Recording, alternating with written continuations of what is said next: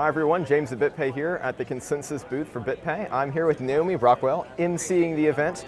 I'm curious, as an MC for Consensus, and I believe you've done this multiple years now. Yes, I have. From your bird's eye view, what's the most exciting thing about the conference this year? Oh gosh, well I mean every year is completely different and I think that's the most exciting thing. You never really know what the space is going to look like in another year's time. Things change at lightning speed in this industry, so my favorite thing is just getting a ground feel for what the buzz is of that year, like what direction are people going in. It's always slightly different, and so it's really exciting just to see all these different businesses working in this space. They're working on this cutting edge tech, and it kind of makes me feel like I'm living in the future, you know, like these people are living light years ahead of everyone else, so it's a great experience for me. Well, speaking about light years ahead, you've been doing this for as long as I remember. You've been early adopter in the Bitcoin world, and early also in just the Bitcoin media world, one of the first artists and creators to really come into this space and make it your own.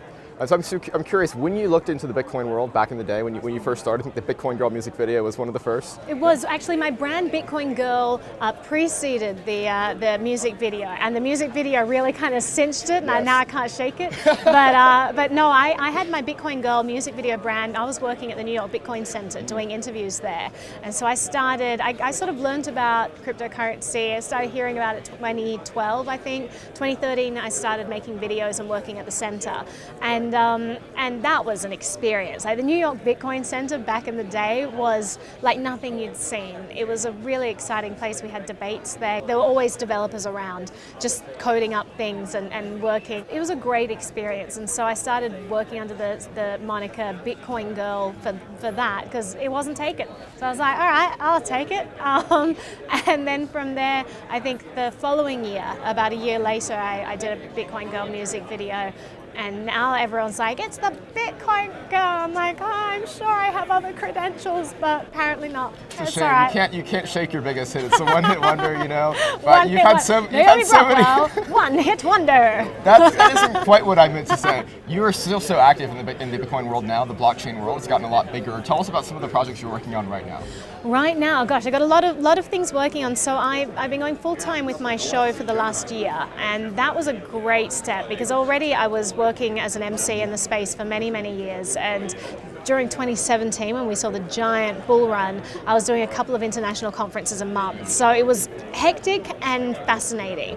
What I was saying before about keeping your ear to the ground about what's going on, being able to keep your ear to the ground in multiple countries, you know, and it was just fascinating. You get such an interesting perspective of all the different niches around the globe. So that was great. Since then, I mean, I'm still doing MC work, but really focusing on leveraging all the amazing people I've been meeting at conferences and finding ways to put that into easily digestible content so that other people can learn about this. Because if it's really exciting for me, and I don't come from a tech background, I wanted to find ways to repackage that so that I could share with other people and say, hey, look at this industry, it's really cool, you know, learn about it with me. So that's what I've been mainly focusing on. I've also been working on a TV series called the Hard Fork series, which is a sci-fi thriller, and I'm a producer on that. It's Doug Carr is our director. He's a Sundance alumni, and we've got Christopher James Baker, who was in a bunch of shows that you would have seen and loved on Netflix and other studios. So that's been a really interesting project. We've been working on that for a couple of years now, and still going with that, still developing that. But I'm really happy to be part of that team. I'm very excited to see that. Is the Hard Fork a reference to blockchain crypto, or? Well, it's a reference to a plot point in there, but it's really just this gritty world that kind of shows all sides of blockchain tech. We wanted to create a project that provided the non-cliche narrative that you would have expected from like a Hollywood studio. I mean, since then a movie called Cryptos has come out. I don't know if anyone has seen that. It didn't get very good press, but I think it's everything you would expect from a blockchain thriller where there's like drug dealers and bad people. Like, I mean, this world is so nuanced and multi-dimensional that we made sure that we had awesome tech people on board, like Patrick Bird is an advisor, Jason King is an advisor. They're just really awesome people on the project who understand crypto, and so we're hoping that that will be the big difference between us and other projects. That's very exciting, and again, you've touched all sides of media and the Bitcoin world.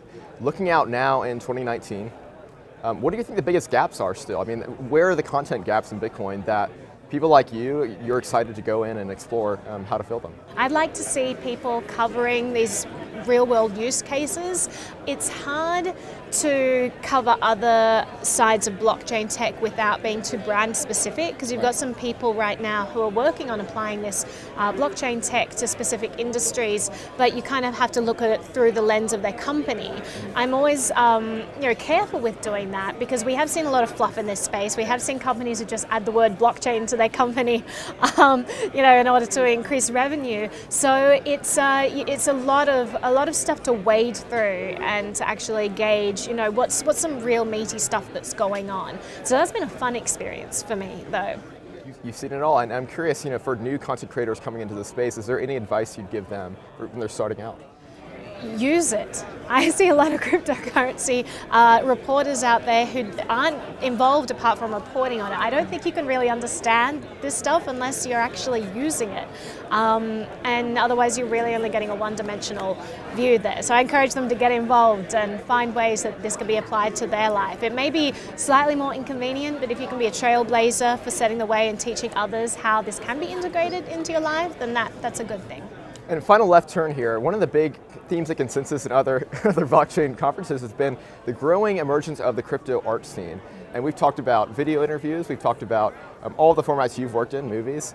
Tell me about opera. Why should blockchain crypto people, why should opera come back? Why should it come back? I don't know if opera should come back. And I'm presuming you're asking that question because I moved to the United States as an opera singer. That's how I started out here.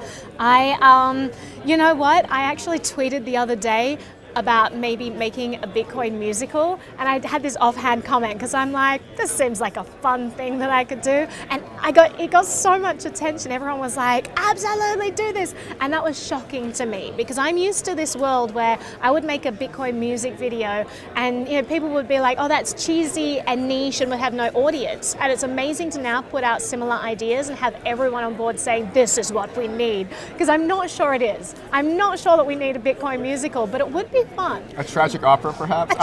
I can definitely see that. The fork, two sides clashing against each other, both alike in dignity. No, it's opera. I don't think I can magically weave any relationship into crypto in this conversation. I wish I had like some nice little tie-in. It's just a very different interest of mine that has been in my life, and I maybe one day I'll be able to find a tie-in there. That would kind of be fun. I wouldn't be against that. Excellent. Well, thanks so much for talking to us, Naomi. Where can people find you online and find your work? Well, I have a channel. I'm putting out crypto content every day on Naomi Brockwell TV. So that's on YouTube and BitChute and Library.io and Memo.cash and Steemit and Minds.com and Bitbacker.com and any other decentralized platform or alternative media platform. I'm also on there. So come find me. It's under Naomi Brockwell. Awesome. Thanks so much, Naomi. Thanks so much for chatting with me.